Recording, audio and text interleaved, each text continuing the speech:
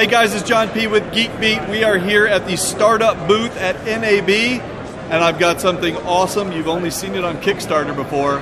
It's the Padcaster. Now, you're looking at this thing and you're thinking, wow, that is a gigantic rectangular thing with a big lens. Guess what? That is an iPad mount that turns your iPad into a full video production studio here, okay? So what it's got is, on the front, it's got a 72mm ring, so we can change out interchangeable lenses. You put whatever you want on it. This one has a step down. This is step down to 52mm. It also has, as you can see, just tons of mounting points. Both the small, what is this, a 1/4 inch, like a 1/4 and then the larger ones. And what they're doing right now is they've got an electrosonic wireless mic receiver here, which is going through a little iJam, which connects to the standard iPad connector. So you've got microphone coming in, so you can use a stick mic with it.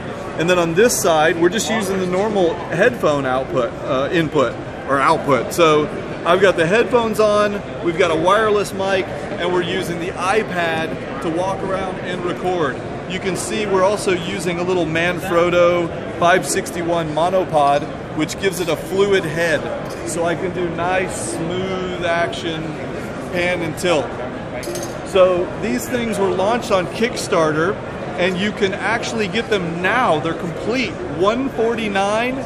Go to padcaster.com, and you guys know I'm a much bigger fan of the iPad mini than of the full-size iPad.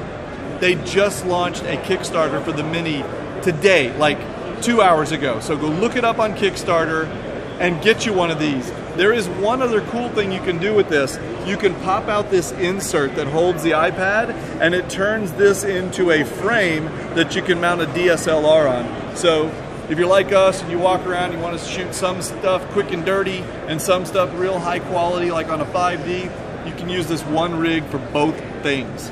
All right, stay tuned for more coverage here from NAB on Geek Beat. Head on over to youtube.com/GeekBeatTV. Give us a thumbs up. See you later, guys.